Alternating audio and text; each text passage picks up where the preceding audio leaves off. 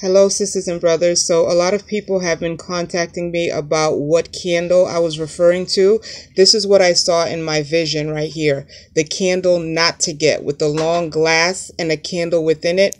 What I saw in the vision was the candle was halfway right here and it was burnt out. And you know, like when you have a dream or a vision, you just have a knowing. And I was just like, well, how are they going to light it that way? And then I came out the vision. So this is the kind not to get. And this is the kind that I got. You can get it longer, bigger, smaller. However, just don't get any candles that has a glass that holds the candle. Okay? And also, I don't know if anybody is familiar with myrrh and frankincense. I was led by the Holy Spirit to get these oils. They are in the Bible. You can look it up for yourself. And you can get one of these, or if you have them already, you put water inside of it and you pour in the oil, the frankincense or the myrrh, and it blows up smoke.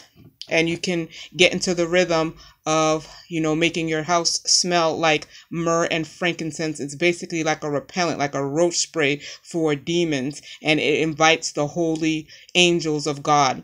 And I was led to do this by the Lord. So that would be a great thing for you to have starting today during praise and worship. It speaks about this in the Bible also. You can use this while you're worshiping God. And just have it on throughout the day and start casting out any evil spirits or however the Holy Spirit leads you. Because the Lord said the closer that we get to the 3 days of darkness, the louder his voice will be, and you will be led by the Holy Spirit. So once again, this is the candle not to get, okay?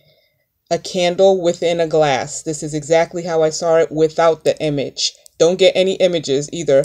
The Lord does not want that. But he's focusing on the glass. Candle within the glass. So I hope this helps you guys. If I think of anything else or if anything else is revealed, I will definitely make another video. God bless you, and I will speak to you soon.